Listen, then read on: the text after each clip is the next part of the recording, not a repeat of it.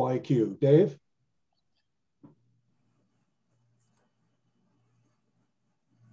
Go ahead, Dave. Okay, well, thanks. I'll say good evening to everybody.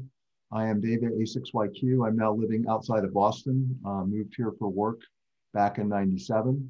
So I'm in exile, but there's good DX here. So I'm going to talk to you tonight about DXLab, which is some software I started writing right after I got my novice ticket in 1990, and eventually decided to make it available to everybody. I joined the club, I think, as soon as I got my DXCC, and much of what I learned about DXing, I learned at the feet of members of this club. So this is my way of saying thank you for helping me, and I hope I'm passing things along as you pass along things to me. So with that, I will share my screen. And I want to do share computer sound. And I will put it in presentation mode. Let me do that. Can everybody see my screen okay? Yes. Good, thank you. All right, so the motto of DXLab is better DXing through software. It was my belief back in the 90s that as hardware and software got less and less expensive, it would be possible to put more energy into having computing help us be better DXers. We all know what DXing is. It's the art and science of making two-way contacts with distant radio stations, and we all love to do that. DXLab helps us do that in two different ways. The first way, arguably, is by minimizing the amount of paperwork we have to do so we can spend more time on the radio. And the second way is by helping us be more productive. So let's start with the paperwork angle. Pretty much all awards require QSLs. So whether you do it with LOTW or paper, you gotta do the work. So with Logbook of the World and EQSL, there's some good automation. DXLab has a database of known authenticity guaranteed participants. These are people whose confirmations count for CQ awards. You can automatically upload your QSOs to EQSL as you log them.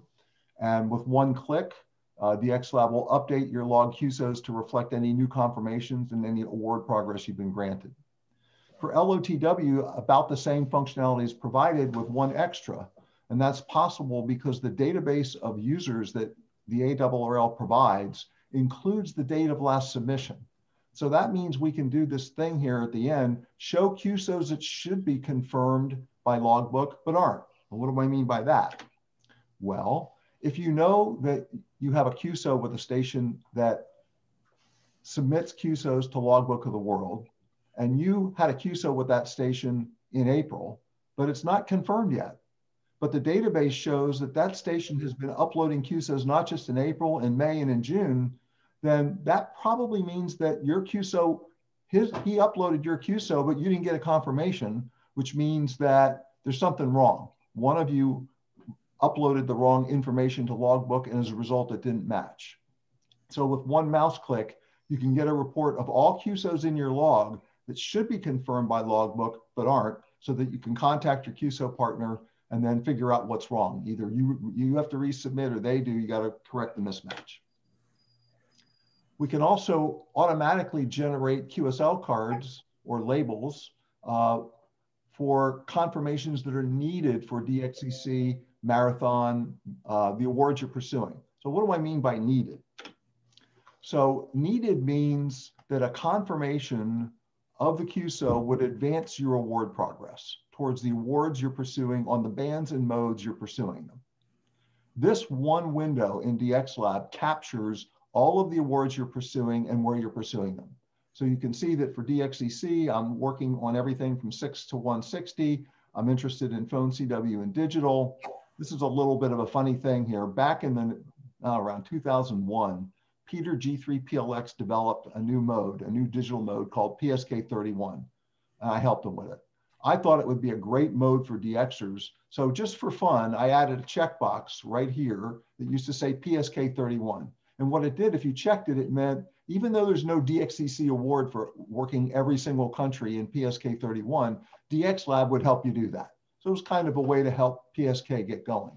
Well, as other modes came along, people would say, well, I don't want to work every country on PSK31, but I'd sure like to do it on Domino. or I'd sure like to do it on FT8. So now you can specify any digital mode and say over and above what you're trying to do for DXEC, you'd like to work all the DXEC entities in that mode as well. And I'm doing that with FT8 just for fun. I'm not pursuing marathon this year. I don't chase WIPIX, but I am pursuing VUCC on 6 meters, and I'm pursuing WAS on 160 and 6. I think I pretty much have it everywhere else, but it's fun. This is like, you know, a 110 spare in bowling, you know, the high band and the low band. So everything that needs to know whether or not some QSO should be confirmed is driven by this set of entries. So for example, I can say, well, print me some QSL cards for everything where I need confirmation. So I needed AP2TN, I needed JT5DX, A51A, VQ9LA, and I get this automatic printing of QSL cards. This is 4-up on index stock. It's the cheapest way to produce QSL cards because the paper costs about 2 cents a sheet and you get 4 cards out of it. Of course, you have to use a knife or a paper cutter to separate them, but you can see that all the information is there, and you can handle multiple QSOs for QSL card. Here's a little fancier card. It's a single card. It's got a background picture of Wingershik Beach in Gloucester, Massachusetts. Nice lighthouse and some birds. But you can see that this is also correctly handling a bureau routing. So that's all completely automated. You can alternatively print labels. So here I'm using, I think, standard set of labels that people use. You have to separate the label and affix them to your QSL cards. You can also do that with address labels. So that's how you get QSL cards efficiently and inexpensively. But where do you send them? This is one of the earliest things I did, is I recognized that a lot of information about QSL routes was on the web, even back in the 1990s. Now, we all know about QRZ and Buckmaster and all that stuff. And the idea here is that you want to type a call sign in once. You're looking for a QSL route. And by clicking each of these buttons, you basically do a web search on that call sign of that particular source of QSL information. So if I click the QRZ button, I'll see the QRZ page for VK3ZL. But it turns out that Australia has an online call book. So what this application, which is called Pathfinder, it's that component of the suite does, is if you type in a call sign where it knows about an online call book for that particular country, it will manifest a button. Here it's a BKCB button. And when you click it, you get the Australian online call book showing you that VK3ZL, lives right here at this address. So all told, there are about 80 of those. So this application makes it really easy to quickly find QSL information. And by checking multiple sources, you can increase your confidence that you got the right address. Okay. We can also generate address labels. We can print envelopes. We can use full page printers or individual label printers. And we can also keep track of QSLs that you've requested but haven't yet received. So one click produces this report. And you can see that I've got 3 QSOs where I sent out confirmations a long time ago. I mean, this one's 2001, but hey, these are all on 6 meters. So I'm not giving up hope. But this is telling me how long that request for a confirmation has been outstanding and why I need it. So these 2 I need for VUCC, this one I need for DXCC as well as VUCC. Okay. So after we get confirmations, eventually we like to be able to submit those confirmations for award credit. And DXLab automates that process as well. So you can generate award progress reports, lots of them. Here's the list. So you can see all the ones you know and love and the next step. And then there's a lot of secondary awards that you can pursue. And when you do that, you get a nice progress report. Here's the beginning of my DXCC progress report. So you can see, it shows all the usual stuff, countries worked. Phil likes to get this stuff for the ladder. And then, each entity and where you've worked it and where you've confirmed it and where you have award credit for it. So very easy to get progress reports for all the awards I just showed you. What we really want to do is now submit confirmed QSOs for award credit. And because a lot of these award sponsors charge by the QSL, you'd like to submit the minimum number of confirmations you can to get the most possible award credit for doing that. That's called optimal submission. Logbook of the World notably doesn't do that.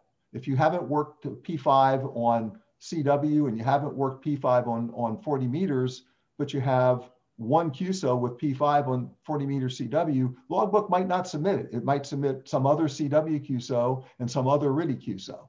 Whereas DXLab will always say, oh, this QSL gets two of the things I need, both a band and a mode, and optimally submits that.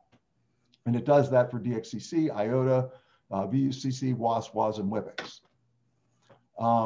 So here's a record sheet that DXLab created for me, I guess back in 2020, where it automatically noticed that these were the 3 confirmed QSOs I had that I had not yet received DXCC award credit for, and it generates all the required paperwork for DXCC, so including the online DXCC ADIF file. So really, it really minimizes the amount of paperwork you have to do. And I have to jump up and down about working HL on 30 meters. That was a real struggle for me from here on the East Coast, as was Indonesia. And finally, these were the examples I used in my presentations for many years because I was plotting to figure out how to work them. Finally, when you are granted award credit, you can update your log to reflect that credit granted. And that's possible with DXCC and IOTA. It's not possible with the other awards because the award sponsors don't provide the programmatic interface to do it. I'm hoping that more will do what DXCC and IOTA are already doing. Okay, so that was a breathless rush through automating the paperwork so we can spend more time DXing. So let's get to the heart of the issue, which is how does DXLab help you find and work the DXLab you need? Well, to explain that to you, I have to tell you a little bit about what DXLab is, why it is, how it's architected, and some of its particular capabilities. So let's start with what's driving this. So the technical term for this is user-driven iterative development. What that means is that I have a group of 4,700 participants, aficionados, people who really like helping move DXLab forward, to whom I am constantly developing new releases. And each release is referred to as an iteration. So in any given month, I might release, I don't know, 3 or 4 different versions of different DXLab applications. You'll see there's 8 of them all together. My highest priority is correcting defects. So most of the time, the number of reported but uncorrected defects across the entire DXLab suite is 1 or 2. Today, it happens to be 2, although I did send a version out to 5 of the users who complained about a particular complaint. They reported a defect and I fixed it for them. So the defect is fixed, it's just not publicly released yet. All the enhancement lists are public, so everybody can see what's on the list. And as I said, I try and make multiple releases per month. I'm trying to do the impossible, which is to make software that's both powerful and easy to use. Now, when it comes down to it, this is a trade-off. You can't do both. Something that's trivially easy to use would not be very powerful and vice versa. I tend to come down on the side of power and try and provide as much documentation as I can so that people who don't instantly get it can at least figure out how to use it or ask questions on the reflector. DXLab is primarily for DXers, no question about it. It's not a contesting application, but lots of operators use it for casual operating. And a lot of contesters will upload their contest logs from N1MM or whatever they're using to DXLab and use DXLab as sort of their system of record and their ability to upload things to Logbook or generate QSO cards. It runs on Windows, primarily 7, 8, and 10, but you can still run it on these older versions of Windows if you really want to. You can run it on Mac in a virtual machine. You can run it on Linux in a virtual machine. I don't think many people do that, but it does work. Now let's talk about the architecture. So DXLab is 8 applications that run individually, but they automatically detect each other's presence, no matter what order you start them in. And when they detect each other's presence, they start interoperating without you having to say anything. You can start them in any order, however you want. They'll find each other and they'll work together. Here they are. Oh, here's 7 of them. So there's one that does transceiver control, controls your rig. There's one that does location control, controls your rotator, and also knows a lot about where things are. There's a logging component. There's a propagation prediction component. There's a component that gathers lots of DX spots and mines data from them. We'll spend a lot of time on this. And there's a component that you already saw, Pathfinder, that does QSL routes. And so here's all the names of these applications. I won't go through them. I would just point out that Wind Warbler is the application that does digital modes. So it counts CW as a digital mode as well as RTTY and PSK. So all these interfaces are open and public. And this is a very modular and loosely coupled architecture. What do I mean by that? Well, for one, you can start with any one of these, it doesn't matter, and they'll automatically figure out the right thing to do. The other is they're disconnected from each other. So I can be fixing a bug in Wind Warbler while I'm adding a new feature to DXkeeper while I'm testing the last new release of Spot Collector. So this modularity and the loose coupling among these applications means that I can work on many in parallel. And I have a pipeline where I've got 2 or 3 things in the oven all the time. So that makes it easier to continuously offer new releases. And also means if you find a defect, I can quickly fix it because I'm not stuck behind 50 features I'm trying to jam into a single release. So the result is quite effective. The other thing is, as I said, this set of interfaces is published and opened. So over the last 20 years, a whole group of additional applications have used those interfaces to interoperate with the DXLab. Some are, you know, pretty well, like CW Skimmer. CW Get MRP40 will decode CW and display it in Wind Warbler's window. WSJTX, of course, you know, JT Alert, FL Digi, and MixW, and Multi-PSK for digital modes, MFSTV for slow scan TV, works with the Wind for Suite. And, you know, if you really want to, you can set things up so that when you log a QSO in N1MM, it ends up in your DXkeeper log immediately. And lots of guys do that. There's also some other integration. Wind Warbler includes both the MMTTY and two-tone engines. So when you're working RTTY, it can display a decoded signal twice, once decoded by MMTTY, once decoded by two-tone. You can actually get a third one from RTTY or from your K3. So that gives you basically multiple decodings of the same signal, which is quite helpful when the signal is weak. Commander can interact with SAT-PC32. So if you want to do satellite tracking, Log Publisher will upload log QSOs to QRZ, to a couple other places online. Prop View basically is a graphical front end to VOACAP. We'll talk about that. VOACAP is a government-created propagation prediction engine. DXView has its own built-in world map, but it also interoperates with DX Atlas and with Google Maps. And Spot Collector interacts with Spot Spy, which gives you some additional capabilities as well. So there's about 30 different developers besides me who are complementing DXLab by building applications that interoperate with it. So this is a real ecosystem. And I go out of my way to not replicate stuff that these guys have done by doing it here. So for example, I could add QRZ upload to Log Publisher, excuse me, to DXkeeper, but why? Log Publisher does it, so that's good.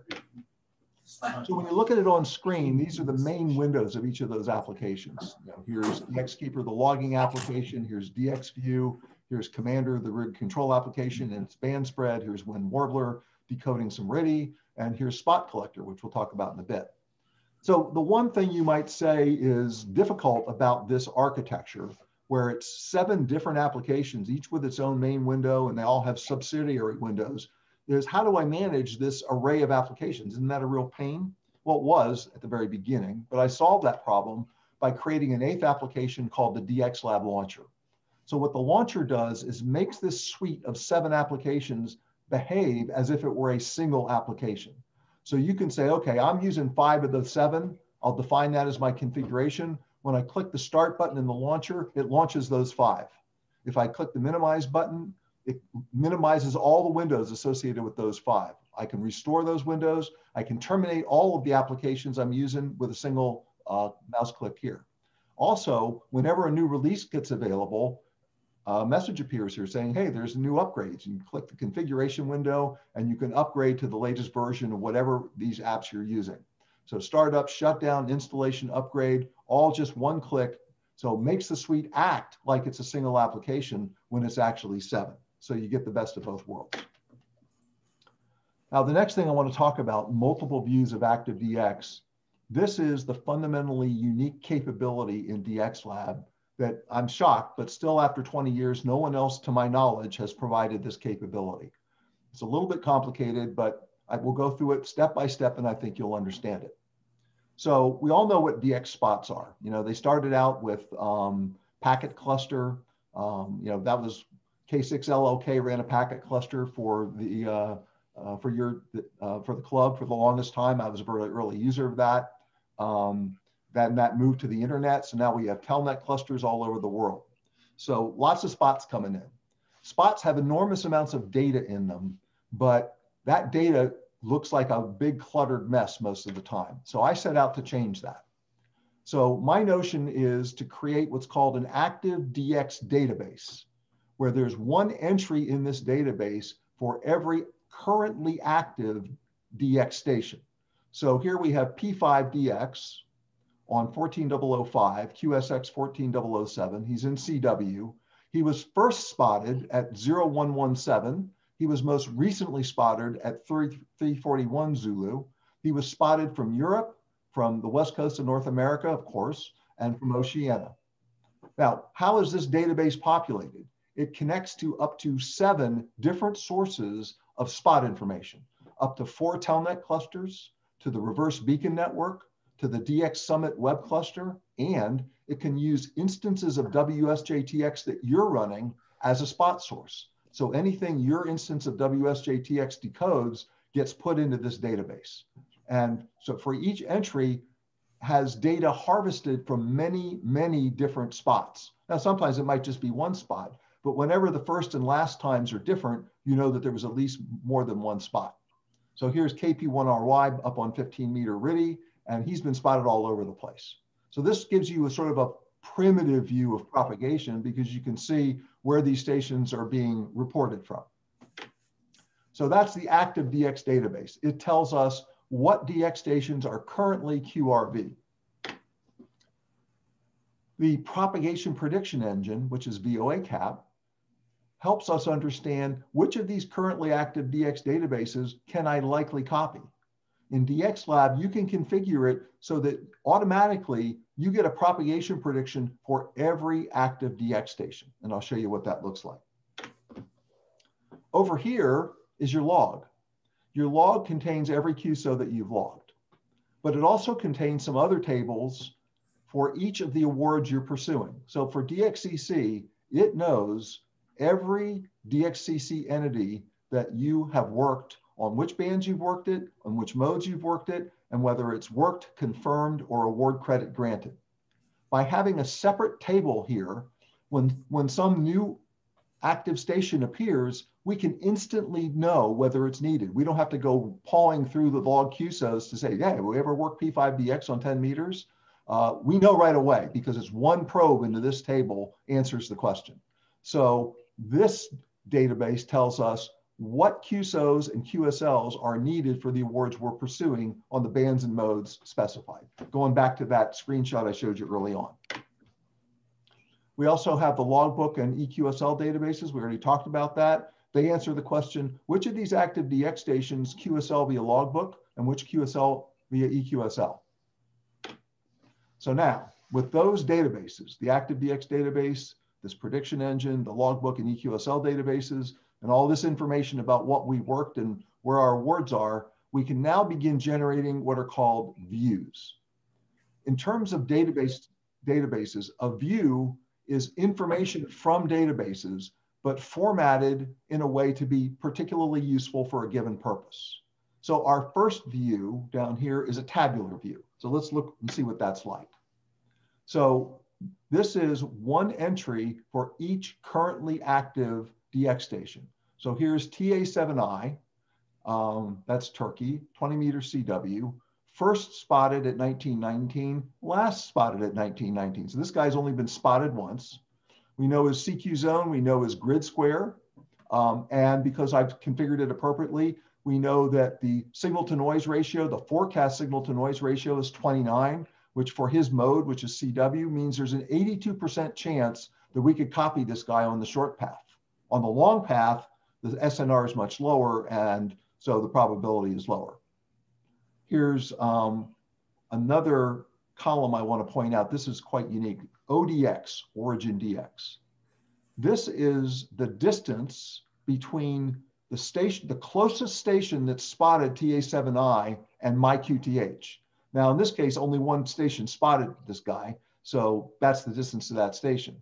And the same here is true with, let's look at HB20MDC, first time spotted 1915, second time 1919. So he's been spotted more than once, and we can see that he's been spotted from South America and from the Midwest of North America. So we can go through these and see for each of these stations, when they were first spotted, what their frequency is. Here's a station, AQ7VB is operating split. So not only do we know his frequency, we know the last reported split frequency. And by the way, if you have Commander running and you double click this entry, it will set your radio not just to 10107, but it'll put your radio in split and set VFOB to the correct offset. Notice that it's figured out the IOTA grid square, the IOTA tag for AQ7VB. So all this information, the DX grid square, the ODX, the distance between my QTH and the closest spotted station, was all extracted from the incoming spots. Now this entry is in red because it's needed. I put this in there. 3Y is not QRV right now, so stay where you are. You don't have to run your rigs. But I inserted this to create an example where I haven't yet worked 3YB on RTTY. So this is needed, and the need column has a D in it, prompting me to know that that's needed for DXCC. It knows the IOTA tag. It knows the grid square. And the distance is 1 because I'm the one who spotted this. So the distance is obviously very small. But we can see that, this guy, HB220MDC, was spotted by, at least one of these spotters was only 515 miles from my QTH. And here for KC1YL, one of the spotters was only 319 miles from my QTH. So looking at this, we see that this is filtered, meaning we're only seeing a subset of the information in the database. It's filtered by band, by mode, and by origin. So let's look at the band filter first, and that's the band filter window. So what this is telling me is, don't hide, don't show me any active stations on 630. I'm not chasing 630. The same for 60 meters. I don't care about 60 meters. I don't care about 8 meters. And I don't care about anything above 6. So the first thing it's doing is eliminating active stations in the tabular display that I don't care to work. For 80 and 160, we all know that there's no making DX contacts during broad daylight. So what this means is, don't start showing me active stations on 160 until 30 minutes after my sunset. I'm sorry, that's 30 minutes before my sunset. And stop showing me 160 meter QSOs 45 minutes after my sunrise. And down here, we see that DXLab automatically computes the current sunrise and sunset at my QTH. It knows where I am. So it just does the astronomy calculations so that these get updated all the time. So you never have to come back and change these as the seasons change. You just figure out, like 80 meters, this is good for 60 minutes before my sunset, 60 minutes after my, 60 minutes before my sunset, and 90 minutes after my sunrise. So you just set this once and the filtering happens. On 6 meters, I have a different strategy. I don't want to know about 6 meter stations unless the closest station spotting that was at least within 500 miles of my QTH. So the fact that you guys are working Japan on 6 meters, I don't want to see those entries in my database. I can't do anything about it. No way that I'm going to be able to make that. So until somebody within 500 miles of my QTH is spotting a 6 meter station, I don't want to hear about it. And that's filtered. Here's the mode filter. Now, there's a ton of modes. Everybody has their own choices. I pursue sideband, CW, and RTTY. I also like FT8 and FT4. Some of these other modes for me are like watching paint dry. You may love them, but you can basically eliminate them from your screen by just unchecking the box here. Note that that doesn't mean that the data goes away. The data is still in the database. So if you go back and click Olivia, you'll suddenly see who's ever QRV on Olivia in your spot data, in your tabular view. So that's what we mean by filtering. Propagation forecasting. On 80 through 10, the VOA cap engine can predict the short path and the long path probability. That's easy for you to say. So that's these columns over here where you can see the signal to noise ratio and the probability. So the station that I need, 3Y0RY, there's actually a 52% chance of me being able to work it if it was real. and not just my plug. But you can see that some of these are up around 100, and some of them, you know, not likely. I'm not going to work 8Q7VB on 30 meter CW at this particular time. There's just not a path, and the long path isn't going to help either. So now, what if I click the need filter here? Now I'm filtering what I'm seeing to only see active stations with whom a confirmed QSO would advance my award progress. Now, a bunch of these are red, which means they're unconfirmed. One of them is blue, which means it's worked, but not confirmed. The red ones all happen to be needed for DXEC. So this was back when I hadn't yet worked HL on 30 meters. And this guy in Pennsylvania, which is my home state, I don't yet have confirmed on WAS for 6 meters. So that means WAS. So now what we're seeing is just the 6 stations that are currently active that I need and their propagation probabilities. If I say, show me the needed DX on selected bands and modes that have been spotted from the East Coast of North America, the only one I see is the KC3 on 6 meters. So going back a step here, you know, these guys were all spotted from Europe, this guy from South America, this guy from Asia. Only this one station was spotted from North America East Coast. But I can see that with one mouse, oops, wrong direction. I can see that with one mouse click and really home in on what's available. I could also say, by clicking this need 50 button that I created, only show me needed DX that I have a better than 50% chance of being able to hear. And that zooms right in on 3Y0RY, where the probability of being able to work this is 52%. Whereas if we look at these other ones, 2%, 1%, 2%, 3%. So again, I can quickly focus on something where I can practically spend my time, if only they were really too early. All right. So let's go one step further. I mentioned to you that if you're running WSJTX and you like using modes like FT8 and FT4, your WSJTX instance can serve as a spot source. So anything that you decode using WSJTX is going to create entries in this active DX database that you can look at. And not only does it create entries, but it shows you the decoded signal to noise ratio. It shows you what it was the last time you decoded it. It shows the maximum SNR that you ever decoded, and it shows the minimum SNR you ever decoded. So you can get an idea of just how strong that station is and whether it's strong stable or whether its signal to noise ratio is changing. So here we see in the network column, anything that was decoded by WSJTX says so. Here's some of the other spot sources. CQDX is the Web Summit. Here's some spot databases around, some telnet clusters around the world, K1TTT, J1 RJM, EI7 MRE. These are all DX clusters. And you can see the call sign of the last station to spot this active station. So many of these will have been spotted by many stations. We'll see that in a bit, but you can see who the most recent spotter was. And most of these that where WSJTX decoded it, I'm the most recent spotter, but not always. So because we're a mobile group, we want to keep track of what's going on in the world when we're not in our Radio Shacks. So you can see what's in the active DX database and filter it just like you can from your Shack from any web browser on any computer. So here, I think this is Chrome, and I'm just showing the same kind of view that we just looked at. And in fact, there's a small view that works on smartphones. So there are DXLab users who, while they're out mowing their lawn on their sit-down mowers, are keeping an eye on what's going on active stations that are needed. And they'll stop their mowers and run in to work it. So that was the tabular view. We also can generate audio and email. So when a new active database entry is created for a needed DX station, you can get an audio announcement that tells the call sign, whether it's DXEC or an IOTA tag, the band and mode, basically, why is it needed?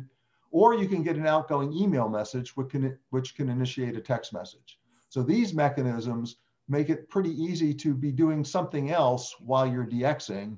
Maybe you're doing some paperwork, or maybe you're filling out a report, but an audio announcement will instantly alert you if something you need becomes QRV, or maybe you want to do that with email and text. The next view I want to talk about is a world map view, where we basically take the information in this active DX database, and instead of putting it in a table as we just looked at, we plot it on a world map. And so what we're seeing here is the spotting station, like this one here in the south of Argentina. This little block dot represents the location of the spotting station. The red dot is the DX station. So the arcs that we see here are basically propagation links, active propagation links between spotting stations and spotted stations. So we can see this right now. I think we're looking at this on all bands. But we have the ability to independently filter what we're seeing on the map from what we saw on the table. So right now we're seeing all the bands, 160, 80, 40 through 6, and we're seeing all the modes. If we change this panel to not show all the bands, but just show 160, then when we look at our world map, what we see is just what's going on 160 right now. We can do that with all the bands. In fact, to make it easy to see what's going on, I invented this feature called Scan DX. And hopefully I've got this configured right. When you click Scan DX, this is what happens. On 160 meters, on 80 meters, on 40 meters, on 30 meters, on 20 meters, on 17 meters, on 15 meters, on 12 meters, on 10 meters, on 6 meters. So could you guys hear that audio? That's the voice of Joe DX. He's the same guy that, voices announcements of needed DX station. So in 1 minute, by clicking Scan DX, you get an instant understanding of actual propagation on each of the bands. And you can decide which of the bands you want to do that for. You don't have to do all of them. So besides having its own built-in world map, DXLab will interoperate with DX Atlas. And so that's a nice zoomable, panable map. So here we are looking at an opening on 6 meters in Europe. That's why I say these guys have it easiest. Look at that. You can work DXCC on 6 meters in an afternoon out there. Here's the same opening on Google Earth. And here's zooming back out on Google Earth to look at a 12-meter opening. And you can, of course, as you can with Google Earth, you can spin the globe around and see the openings from all perspectives. So that's an example of some interoperation that DXLab provides. Let's move to the next view, which is the band spread view. So here, what we see is my radio's frequency is 14080. I've got this configured to show a range of 10 kilohertz. So I'm seeing 10 kilohertz on either side of my transceiver frequency. All of the active stations are plotted here. I should have mentioned this when I showed the first view. When a station is known to QSL via Logbook of the World, it has a yellow background. When it's known to QSL via EQSL, it has a pink background. And if it's known to QSL via both, it has a baby blue background. And that color scheme, you can change it if you want, but it's used everywhere. So it was present on the tabular view. We'll see it's present everywhere. And so when we're looking at this, we can, as we tune around, other things appear on the band spread. You can double click one of these and it will immediately tune your radio to that frequency. And if you want, rotate your antenna to the short path or long path heading. So that's another nice way to cruise the bands. The next view is called the spectrum view. So recent ICOM radios, 705 all the way to 9700, have the ability to report spectrum data via the CAT interface. So we automatically manage this to basically provide you with a spectrum, just like the radio does, and a waterfall, just like the radio does. But we decorate this also with all of the active DX stations from the SPOT database. So again, you can see them all. They're color-coded to show need, and they're color-coded to show participation in EQSL and LOTW. And there's some nice stuff here that actually goes further than what the radios do to be able to do zoom and go, work in a particular subband, the CW subband or the phone subband. You can directly manipulate reference levels and gain from the front. So it won't go into all the details here. You can do a similar thing if you're a Flex radio user and you use Smart SDR with your Flex Signature radio, then we can plot active DX stations on Smart SDR with the same capabilities. Click one of these and it will QSY your radio. Same color encoding.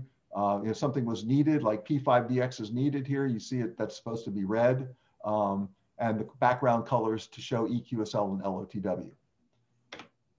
Just recently, like a month ago, I released a new interoperation with Steve N2IC's waterfall band map. This is something he originally developed for N1MM, but N1MM and DXLab use a lot of the same protocols. We're not twins, but we like each other.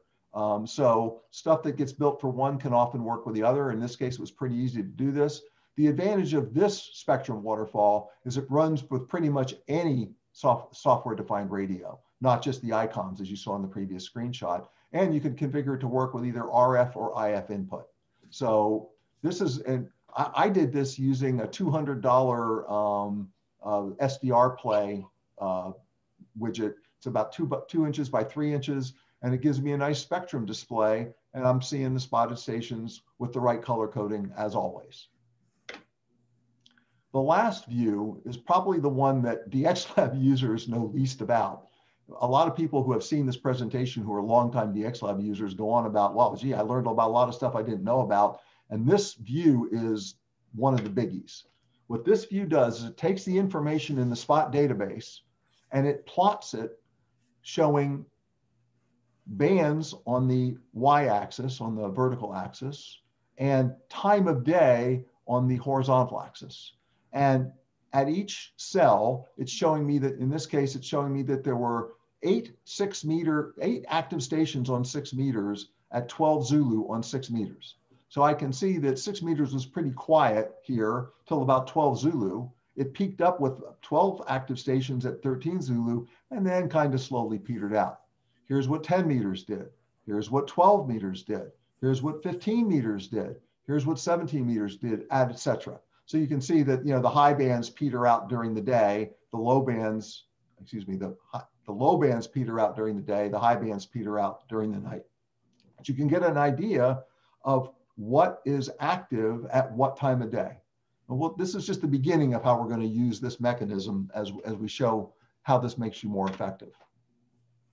And the last of the views, and probably the most recent view added, is this WSJTX view. So this is WSJTX, but I'm exploiting some interfaces that the WSJTX team put in there where I can color code all the call signs to show need and to show participation in LOTW or EQSL.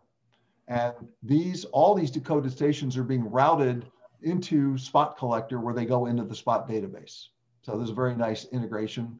And Praise is a very useful view because you can say, oh my, VU3 on 40 meters, FT8, I really want to go after that. One click and you're there.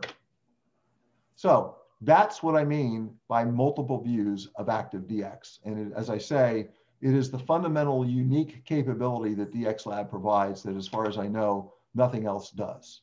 So how do we use that to find the DX we need and work it? So let's start with this. What is currently QRV that I need? Now this exercise was done, I think, back in April and May. Yeah. So I just said, show me everything I need. So the first thing you note is almost all of them are FT8. That's because I've got DXLab configured saying, I want to work every DXCC entity on FT8. So most of these are FT8. There's lots of interesting targets though. There's 3 whiskey, 5 whiskey. Here's an EP2, VR, XV. And some of these things are probably boring for you West Coast guys, but pretty interesting for us. Here's one that's interesting to all of us, ZC4, the sovereign bases on Cyprus. Not very often, and you know, here you can see a couple entries for that. But trying to make heads or tails out of all this, I mean, you know, it's just too much information.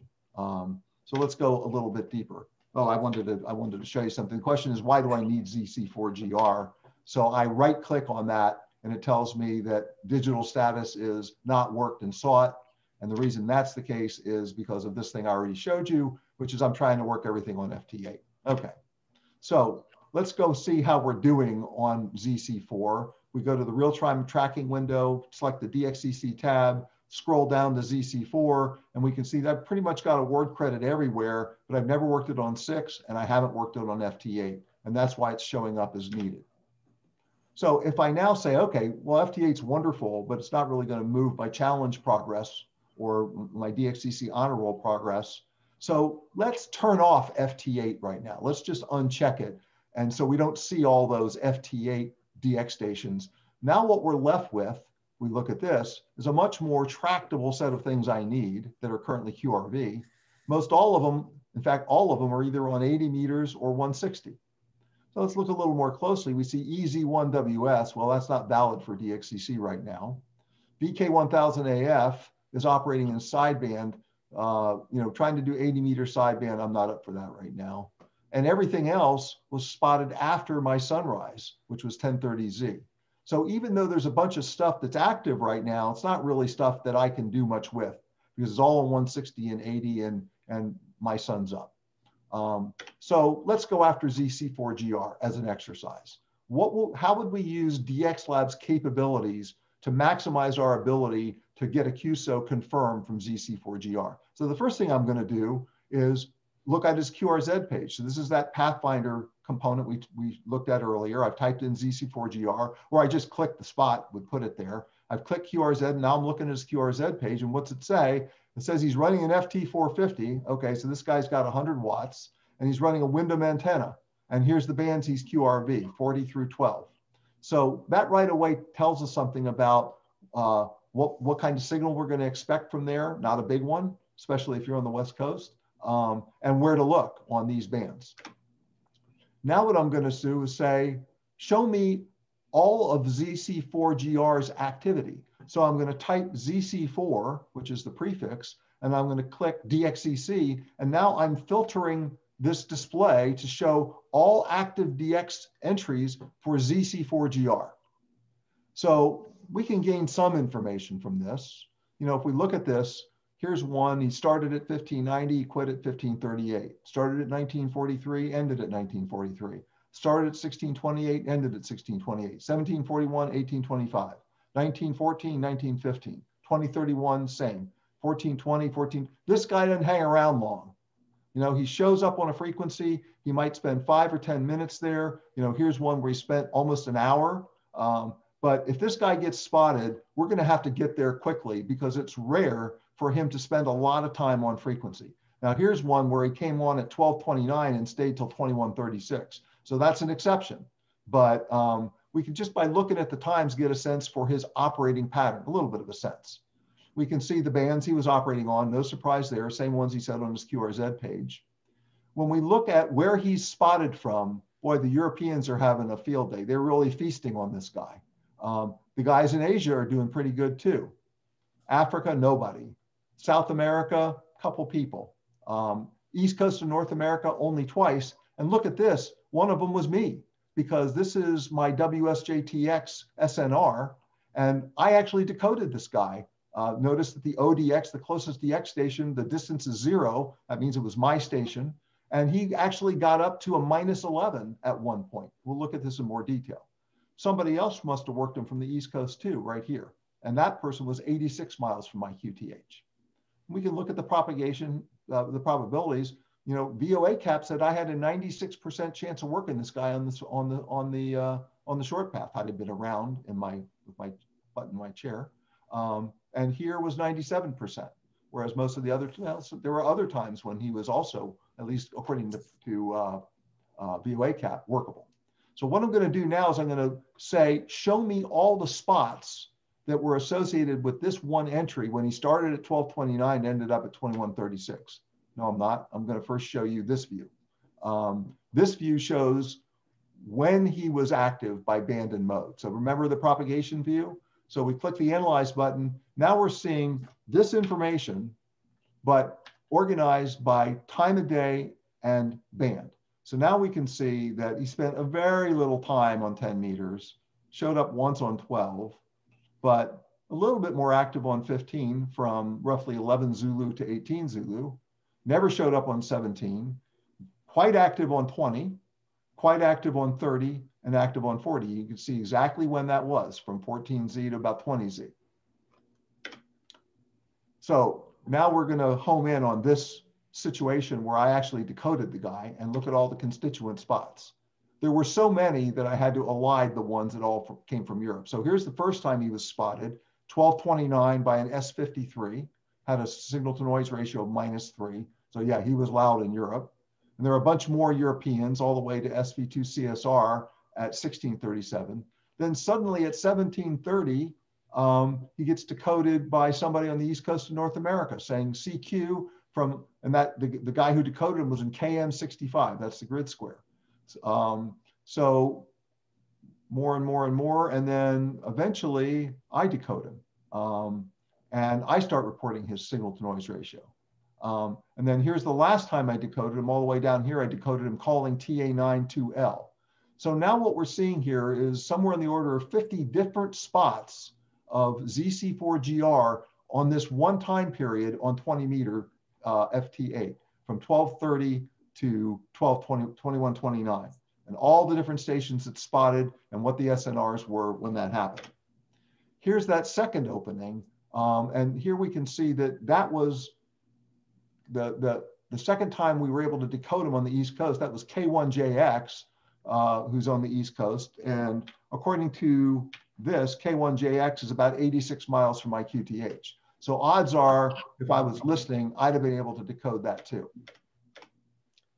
What was going on with the sun on those two times when we were able to decode ZC4GR on the East Coast? Well, on the 23rd, the solar flux index started out around 84 and dropped down to around 76. On the 30th, it started out around 78, maybe dropped down to 72. What about the geomagnetic A index? You guys know this stuff, right? This is the amount of solar flux coming from the sun. This is what illuminates the ionosphere. The denser the ionosphere, the more reflections we get, and the better DX is. The geomagnetic A index is basically how active is the geomagnetic field. The more active it is, the more problems we have, because these geomagnetic storms absorb radio signals to the point where they can cause complete blackouts. On the 23rd and the 30th, it was pretty modest. The A index was around 16, around 10, so nothing unusual here. But this tells us something about what the propagation conditions were the two times that stations on the East Coast could decode ZC4GR. My next trick is to see, are there any gray line openings between my QTH and ZC4GR? And the answer is no. So in DXLab, there's a gray line window. It's called the sunrise sunset window. It will give you the sunrise and sunset times for any location on the planet, or here I have it configured to show me gray line openings. So it's got the latitude and longitude of UK military bases on Cyprus. It knows my QTH, and it says, sorry, Dave, no gray line opening. So we can't do anything there. Here is Prop View. Prop View is a graphical user interface on top of VOA-CAP. VOA-CAP is a propagation prediction engine that was developed by the United States government. It's a Fortran program. All of its output is numbers, which are useful, but it's hard to see things. So Prop View, which is a member of the suite, displays the same kind of frequencies and bands on the y-axis, time of day on the x-axis, and the thicker the line, the wider the opening, the stronger the opening. So for example, here we're seeing that the forecast on 20 meters at this time is 27 dB, and the probability that we'd be able to work on the short path, because that's what I asked for, short path propagation opening at -10 dB, is 96%. That means on 96% of the days, we would have at least a -10 dB signal to noise ratio between my QTH and UK bases. You can see the forecast for the other bands. You can see how the low bands go away during the middle of the day. High bands work best, you know, when the sun is shining. This display down here is very nice because it shows you whether you and the DX station are in sunlight or in darkness. So finding periods of common darkness, for example, to make QSOs on the low band, pretty easy. That's, you know, common darkness for ZC4GR is 0Z to 2Z. And you can also see when the gray line times are, and you can see that the gray line times never match up, which is why there's no gray line openings between my QTH and ZC4GR. We'd have seen that here as well. What's another way to assess propagation? Well, some clever guys in the Northern California DX Foundation set up a whole bunch of beacons all around the world. and these beacons continuously transmit. They transmit with stepped power levels. Here's where they all are, and they transmit on all the different bands, 20 meters, 17 meters. They don't do the low bands, but everything from 10 meters down to 20 meters. So you can set up, using this mechanism, a schedule where you can pick the beacons you want to monitor, and PropView will automatically set up a schedule. And if you want, if you click the QSY button, it will actually QSY your rig every 10 seconds to monitor the next beacon. Well, what's important here is 4X6TU is a beacon that's not very far from the UK military bases. So this is a technique we can use. If we can hear the 4X6TU beacon, we'll probably be able to hear ZC4GR. So this is another way to look at actual propagation. So now we're starting to think about how we're going to work this guy. So maybe I'm going to ask the question, who near me has been spotting stations near ZC4? So this gives me a broader view of propagation. It's not just limited to ZC4, it's everybody around ZC4. And it's not just my QTH, it's everybody near me.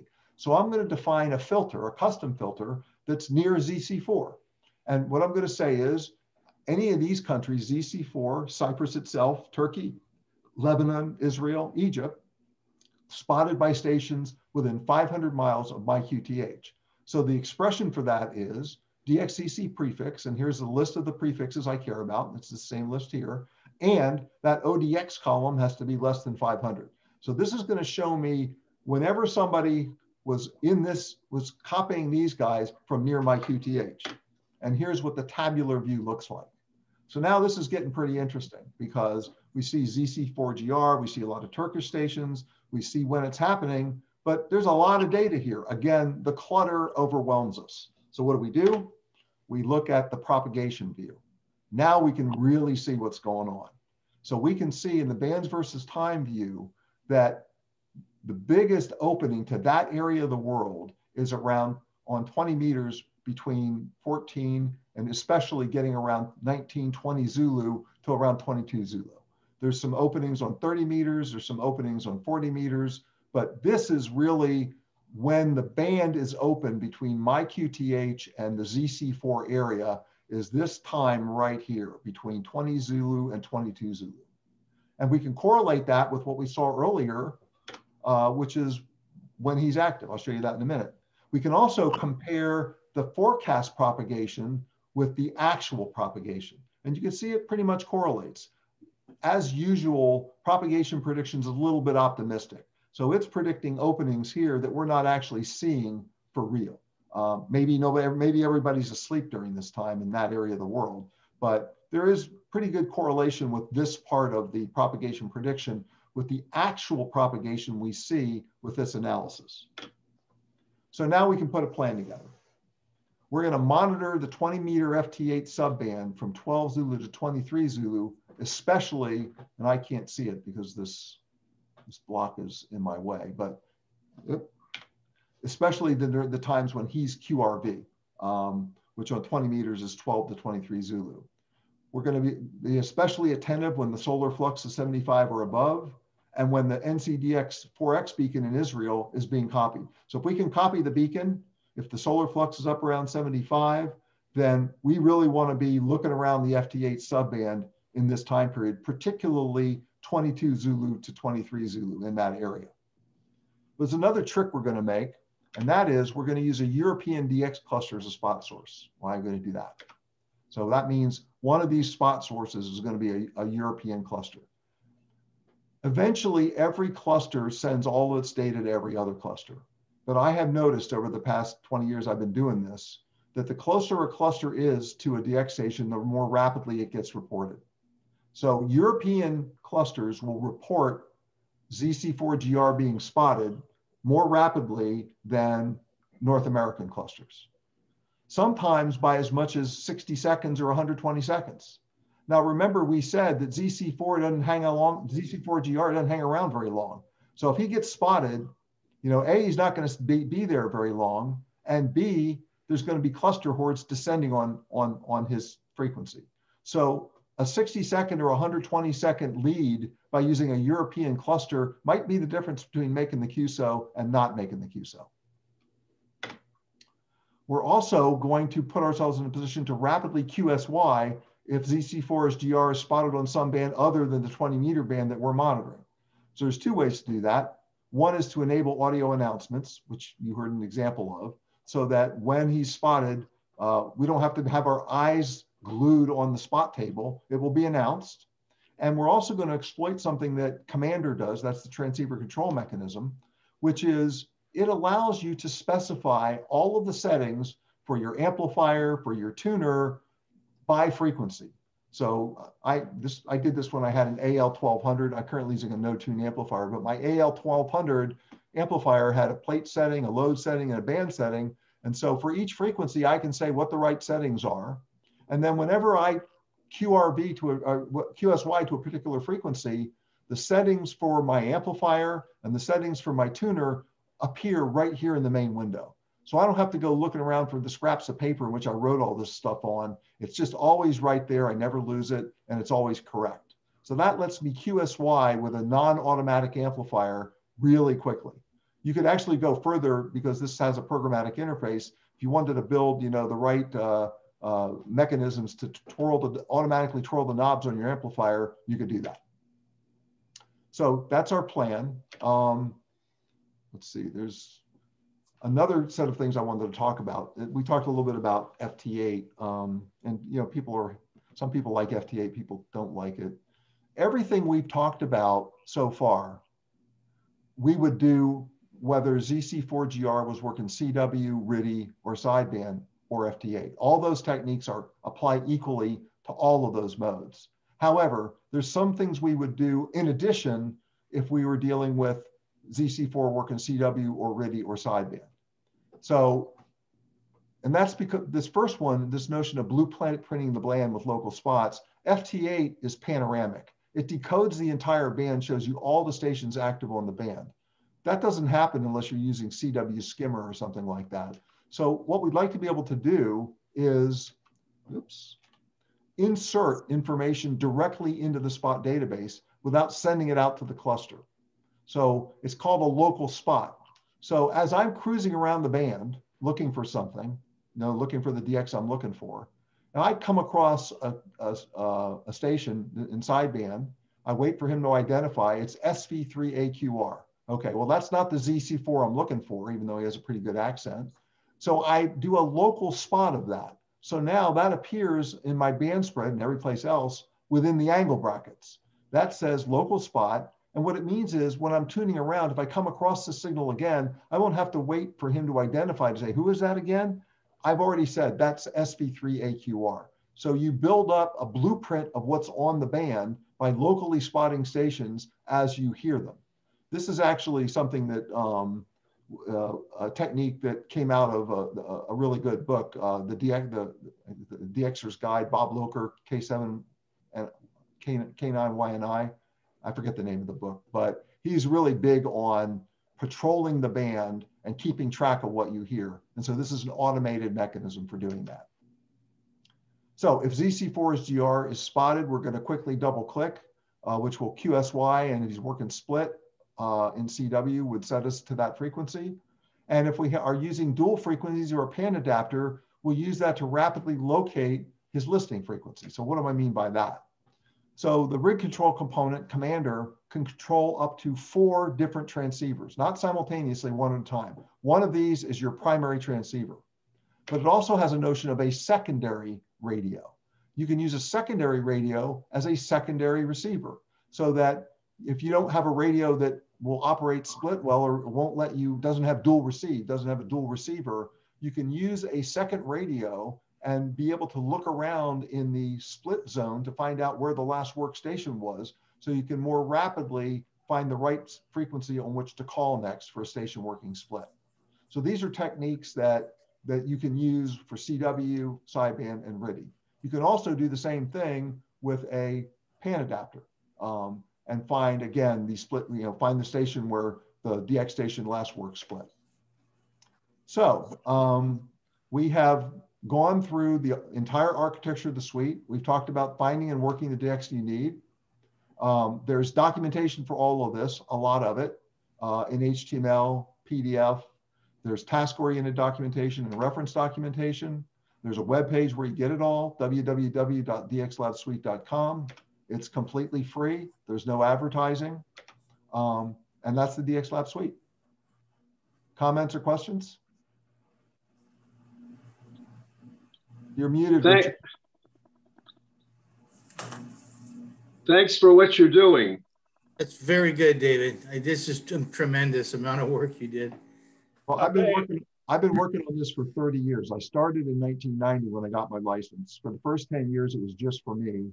And people convinced me and helped me with this idea of creating a product. And that's when I split it all up and went public. So it's been publicly in use for about 20 years and continuously improved.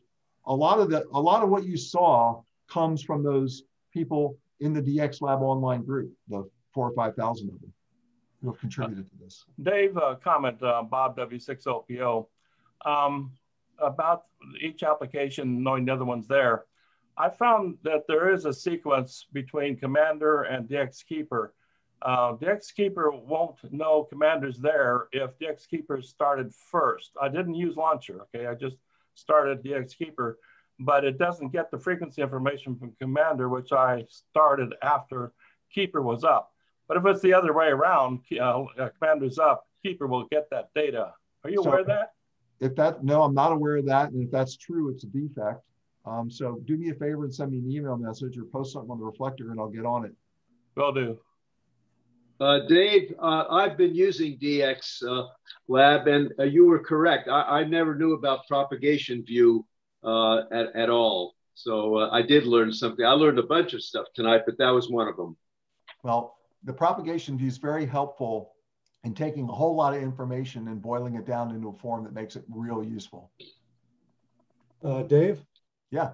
Yeah, I imagine if anybody else has any further questions, I can get a hold of you through via your QRZ.com. Yeah, AA6YQ at ambersoft.com. Ambersoft.com. Yep. Dave, I can't thank you enough. It was a wonderful program, and I appreciate you spending some time with us this evening. We'll look forward to your next presentation sometime very soon. Yeah, I'll spend the next 30 years developing another software suite. Okay. All right. I'll see you guys then. All right, great. Thank you. Thank you, Dave. Thank you, David. Yeah, My pleasure. Bob OPO again. I used to be on another logging program years ago, and a good friend, Sid W6JJW, took me kicking and screaming into this more digital world in DXLab, and wow, I've been on it now about, I don't know, 15, 20 years.